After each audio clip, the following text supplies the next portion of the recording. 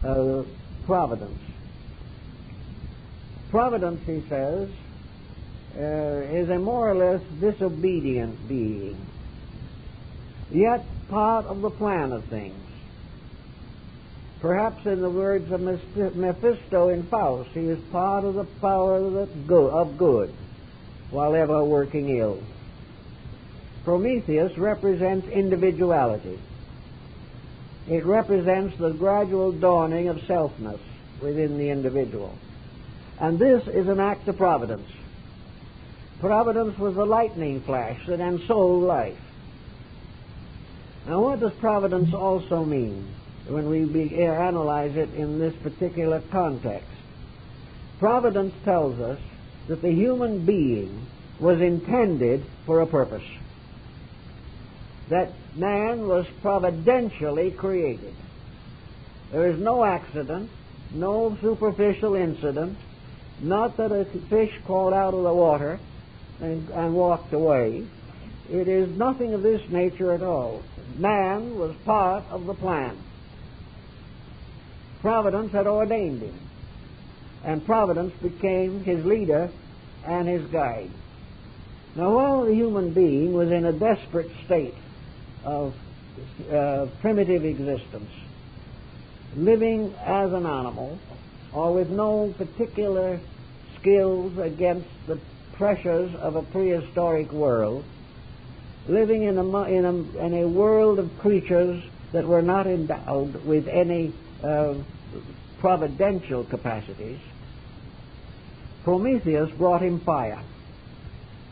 And Bacon makes a great point of the fact that fire, on this level of things, was the beginning of civilization. And fire, in the spirit, is the beginning of religion. But in the material world, fire enabled man to gradually attain supremacy over his environment. Fire made it possible for him to cook his food, heat his cave. It made it possible for him to fire pottery. It also gave him the skill to make plows, and later, unfortunately, to make swords. So fire was a twofold power. A power for good, which as light brought him out of darkness, and a power for evil, when as force it began to release the innate cupidities and ambitions locked within him. But fire was the beginning of man's separateness from the environment in which he lived. It was the beginning of that providential factor which brought him to the rulership or leadership of the species of the earth. Now, Bacon makes a great deal out of this fire factor. And he also goes on to show how fire, as serving all kinds of purposes, became in itself a mysterious deity, a deity which apparently is self-born. For the fire springs up. When it dies, it is dead, but it never dies as a principle. Every fire on the earth could be put out, and yet fire would come back. Fire became a kind of divine agent, a symbol of all the skills, all the powers, all the potentials possible to man. So in the development of this power, the inner nature of the human being gradually divided. And from the unity of his ignorance, he divided his internal into a duality of ignorance. He had two power factors at work. He could use fire to build. He could use fire to destroy. He could use it to make life better for everyone. He could also use it to destroy cities and worlds, and perhaps get around to the nuclear hypothesis, which of course was a little late for Bacon. But in any event, it became the most powerful factor in the world of man's experience. The human being confronted with this was confronted with the supreme opportunity and the supreme temptation. Fire enabled the individual to protect his kind. It also provided him with a means of exterminating his kind. And fire gradually developed into the symbol of what we might call fortune. It became the symbol of wealth, for wealth came out of fire. Even coinage was coined by heat. Fire became the means of bringing the precious metals from the earth. Fires burned on the altars of the gods, and fires also burned in the camps of armies. Thus a strange division began to take place, and according to the Baconian theory, this division under Prometheus was a strange providential force. I think the Bible also gives us, and Bacon was very well acquainted with the Bible, it gives us a clue to this situation in the struggle between Cain and Abel, in which we find the beginning of the struggle between common good and personal ambition. Now, the parent of this problem was Prometheus, who was very personal and therefore had a great desire to do what he pleased. This factor also was incorporated in the gift which he bestowed. The usage of it was to become the great test of human nature.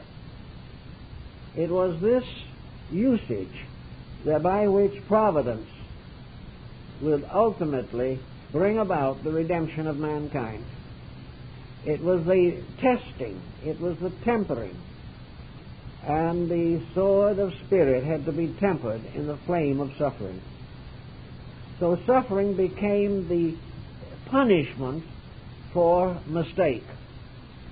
It was not some deity sitting somewhere to punish people. For the mistake and its punishment were one thing, each inherent in the other. A reward for good is part of the good of which it is the reward. They are one simple substance, each producing its own kind, inevitably. So providence brought about this struggle for power. And out of this struggle comes another interesting mythological figure, and that is Fortuna, or fortune. Also sometimes represented by a figure called Fama, or fame. Now, fame is represented as a human figure standing on a sphere, in one hand holding a bridle, and in the other an urn. Therefore, Fortuna, or fame, is the measure of so-called greatness. As we know, the path of glory leads but to the grave.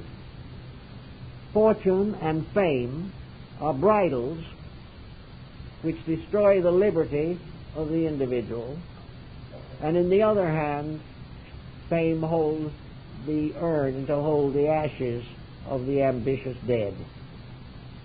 So fame also stands upon a sphere, indicating absolute insecurity and instability. There is no safety in fortune or in fame, but inspired by the discovery of fire and the rising power of the individual to work his own will upon others, fame and fortune came into existence.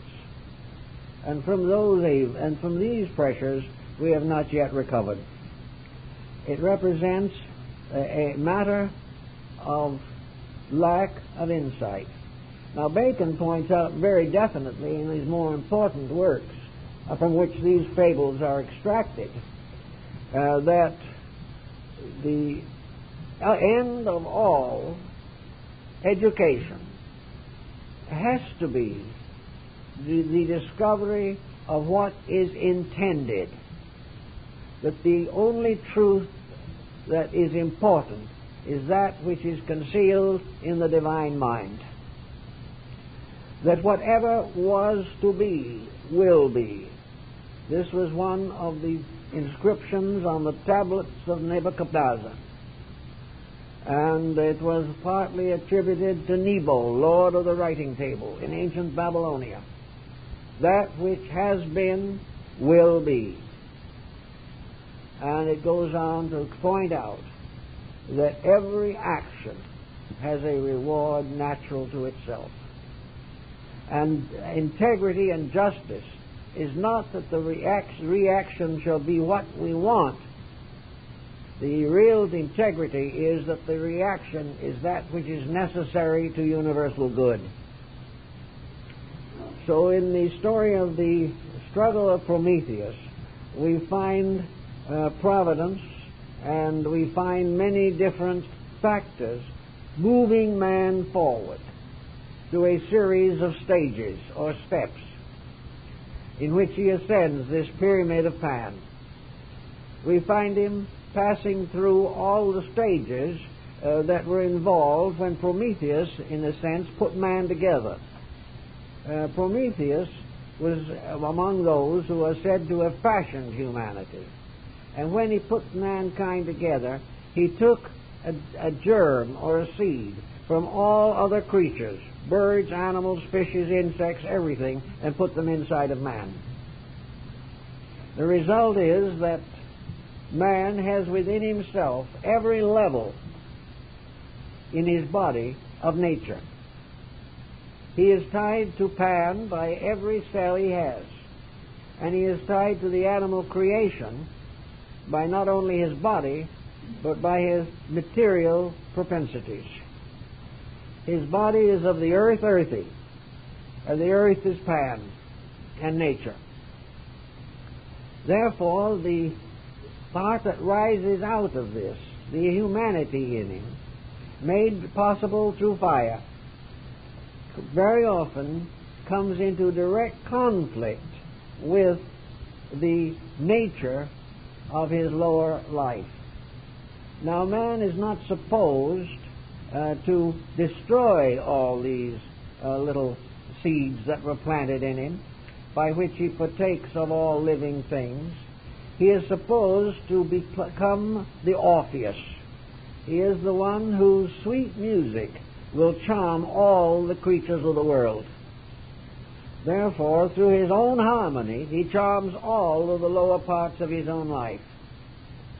If he lives in harmony with beauty and truth, all of the beasts of his inner life follow patiently and lovingly with him, as in the beautiful legend of St. Francis and the birds.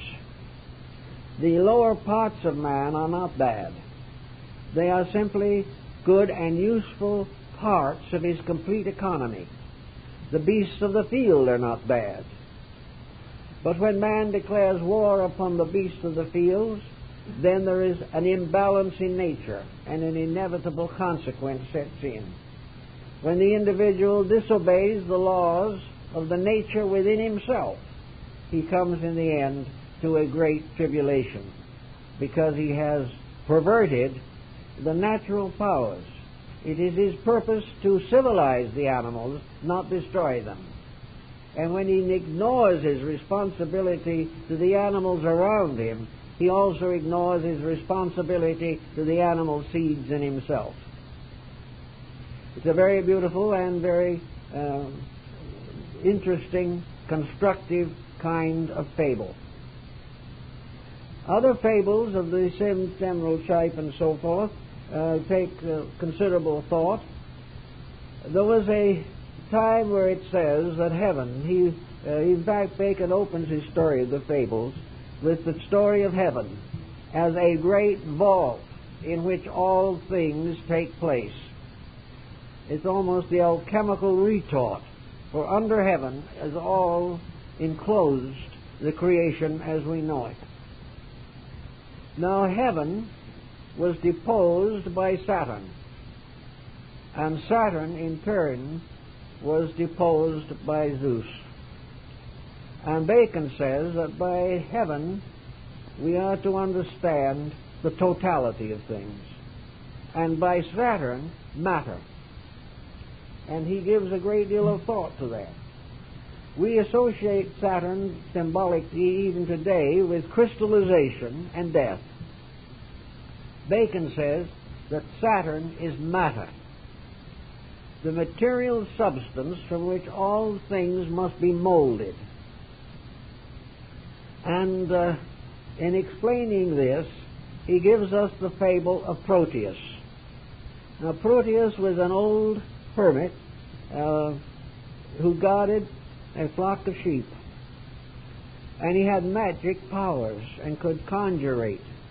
And anyone who wanted to capture Proteus, which is the symbol of forever change, must ensnare him by magic and must then wait until Proteus takes on all the different forms that he can assume at will. He becomes every kind of thing that you can imagine. He becomes birds and insects and fish and everything. He becomes visible and invisible beings. But you must continue to hold him. And when ultimately he is forced to return to his natural form, then you can capture him. So this, says Bacon, is the story of matter. This is also the story that we have forever with the changing essences and substances of life. Every form of matter passes through innumerable changes. To capture the mystery locked in matter, we have done everything we can. We observe all of the transformations in which matter rises from the most simple form to the most highly organized creature. We see in matter the Proteus, that substance which can take any and all forms. And in any and all of its forms it may be examined, but it can never be captured except in its natural form. Therefore, we must patiently observe the disguises under which it appears, but never hope to understand it till we can restore it to its native condition. This, I think, was one of the great inspirations behind Bacon's philosophy of life. He was a profound student of matter. He wanted to know how it came into being, where it came into being, what it was all about. Because he believed that matter was a series of infinite disguises in which a simple thing becomes increasingly more complicated as the evolutionary processes result in the piling up of mathematical patterns of matter. All these forms may bewilder, but anyone who tries to capture those forms will find they slip through his fingers. He thinks he has found the proper and true form, and as he takes hold of it, it changes. So Bacon points out definitely that there is no way in which we can understand substance, essence, matter, unless we can examine it in its inevitable and natural state. And as he points out, in its most natural and primordial state, it is invisible. This leads to the Baconian induction, namely that we must study things by what they do, because we cannot find out actually exactly what they are. If we study heaven as the great globe within which all the alchemical experiments of existence take place, we must then seek to know the Creator as represented by the infinite diversity of creation. And here the Creator becomes a Proteus. For one principle, one truth, one reality takes on an infinite diversity of forms and appearances beyond conception. Yet somewhere, underneath all this infinite change and diversity, there is one simple fact. But man has not yet been able to become simple enough to find it. He assumes that he will discover it through complication. But Bacon points out that he must discover it by the reduction of complication and not by the magnification or expansion of this same complicated principle. Always also, Bacon is concerned with the legistic phase. We have in his concept the idea of a government. He took a long, hard look at the government of Olympus, and he realized, obviously, that in its literal form, it could not be true. But if you took the 12 deities of Olympus and examined their attributes carefully and substituted their attribute quality for their name, you came out with a rather good legal system. You found that all of these beings and powers have a valid part in the administration of the world. That there is no doubt that underneath the network and webwork of myths, there is a legistic form. There is a structure which can be made applicable to almost any system of government. This is true because this government is stamped and sealed upon the individual. Olympus is within each of us. It is a representation of the type of government with which we administer the small nation of our own personalities. Now, many people can't understand how it happened that the Greeks, who were naturally rather thoughtful people, could get along with a god like Zeus, who was a philanderer of good parts, who was supposedly very temperamental, and who was bossed to death by a nagging wife. Now, how all this fits in together to form a divine being seems a little difficult. But Bacon tells us in one of his works, I seem to remember it, that the answer is very simple. All you have to do is look at yourself. There is something in you, the leader of yourself, which for most people is the mind. This mind is Zeus. And if you can find any more irresponsible leader than that, it'd be difficult to imagine. The mind always tells you to do whatever you want to do. It proves to you conclusively that your faults are virtues. It leads you into every type of complication. And if it wasn't for the mind's problems that it creates, you wouldn't need a lawyer to settle them. So if we use ourselves as an example, we see that the individual, in the management of that which he can manage, and the only thing we can hope to manage finally is ourselves, the individual is very delinquent in his managements. He does what he pleases. This is supposed to be the divine right of kings. They have a right to be tyrants. The individual forever feels that he has a right to be a tyrant, and most are to some degree. He also has the right to make and unmake rulers and powers. He has the right to declare war upon the drop of a hat. He has the right to make friends and declare enemies. The right to accumulate anything he wants and fight bitterly to prevent someone else from taking it away from him. He is constantly inconsistent in his attitudes and self-centered in the extreme. Therefore, you couldn't imagine a better world god than that. Remember, Zeus is not the great deity. Zeus is a sort of major domo. He is what the Greeks call the demiurgus, or the lesser deity who rules only over the temporal world. He is accountable to the divine as a good governor of the temporal world and its problems. In the individual, the mind is not actually the supreme power. The supreme power is vested in an invisible spirit to which the mind is accountable, whether it knows it or not. We have the same thing in the Nordic mythology. Odin, or Wotan, is not the supreme god. He is simply the god of the 12 deities dwelling in the palace of Asgard. Above him is Allfather. invisible, unknowable, to whom Odin and all other things are accountable.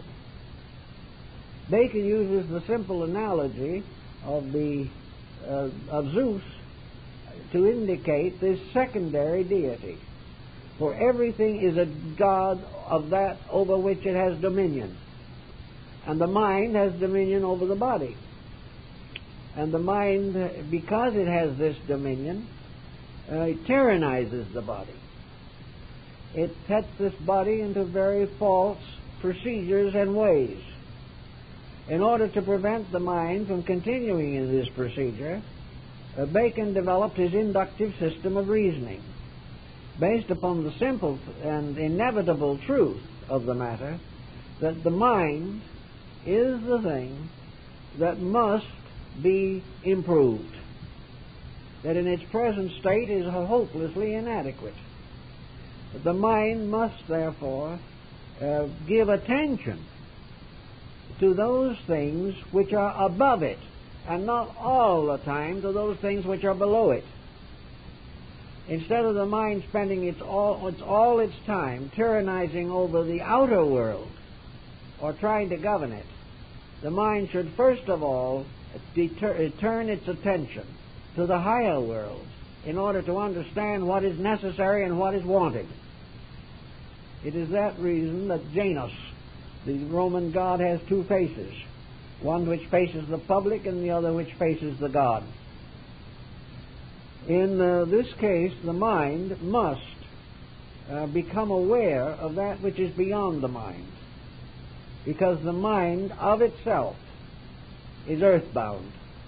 It is bound to the situations which arise from environment, heredity, and circumstances, and it is often the victim very much of the mysterious deity Fortuna on the globe. The opinions, customs, knowledges of humanity change from day to day. They become more complicated, taking new forms as Proteus does, but they do not become solutional. Each new form is a new problem. Each new discovery is a new danger, because the mind is not capable of guiding itself by itself, and when it attempts to do so, it becomes a dictator. So in the Baconian system, the only answer to the world's problem is to find out what the world wants, needs, and must have according to providence, according to the great laws of things, according to the rules that are inflexible and unchangeable. Another interesting little fable that comes along in connection with this is the fable of Persephone. As Persephone, representing the human soul, is abducted by Pluto and taken into the underworld. Her mother, Ceres, the goddess of nature, descends to the underworld and tries to rescue her. And she is helped in this way by Pan, who is the first to point out where her daughter has actually been abducted. Mercury goes to save her, but cannot do so because she has already eaten part of a pomegranate, the symbol of generation. Therefore, the soul is captured in generation. Finally, however, the deities intercede, and Persephone is permitted to return to the upper world half of every year. Now, the meaning lying under this, it seems to be, of course, that the Ceres and Persephone were both agricultural deities. Therefore, the seasons of growth, summer and winter, become the two halves of the year. In these two halves, vegetation in the winter fails, and it is said that Persephone is locked in the underworld. In the spring she is released and returns to the heavenly worlds above. But there is another interesting interpretation of this fable, namely that the soul descending into body is what makes body fruitful. And all the good and all the true life of man is vested in this soul power or soul quality. And when God breathed the breath of life into man and made him a living soul, this was the beginning of man's journey upward toward truth. And the soul, of course, Bacon always aligns to religion, assuming that the spiritual integrity in man is the direct manifestation of soul power, and that the soul abides in him a part of the time, and at death it departs, but at birth it is reborn. And the soul coming into embodiment is the perpetual guide and guardian of man's life. The legends go on in very many interesting ways. Now, for just a moment, supposing the gods had to take an oath, who would they swear by? Now, to Bacon, who was a lawyer and probably had a good many perjury cases, this comes to be a problem. It wouldn't be very possible to do as in one book that was written years ago, Heavenly Discourses, God swears by saying, by myself. But the Greeks didn't do it that way. The great oath of the gods was the oath to the river Styx. The river Styx was the stream that divides the world of the living from the world of the dead. It is forever flowing, never ends, and became in Greek mythology the symbol of the inevitable, the immutable and the unchangeable. That which is before gods or men. In other words, the complete mystery of life itself. It was that mysterious power from eternity, the ever-existing essence of life, which was the highest, unknowable. For all things that live, from the gods to the smallest atom, live because there is life. And this life, therefore, became the most sacred of all things. And when the gods took an oath, they took an oath to the river of life. All of these are quaintisms in their own way, and seem strange, perhaps. But there are tremendous values hiding in these things. There are moral lessons that it seems to me we will all benefit by. And while we are using our natural faculties, it might be interesting for us to see what would happen if we would take some of these legends and interpret them according to our own insight, calling upon the internal to find the meaning of a symbol. And this is the power of symbols, that they bring out of us something. And any person in any walk of life can take one of these myths, bring it down to the level of his own experience, and not only get a useful answer, but may also get a clue through the symbolism to the laws involved in the situation in which he finds himself.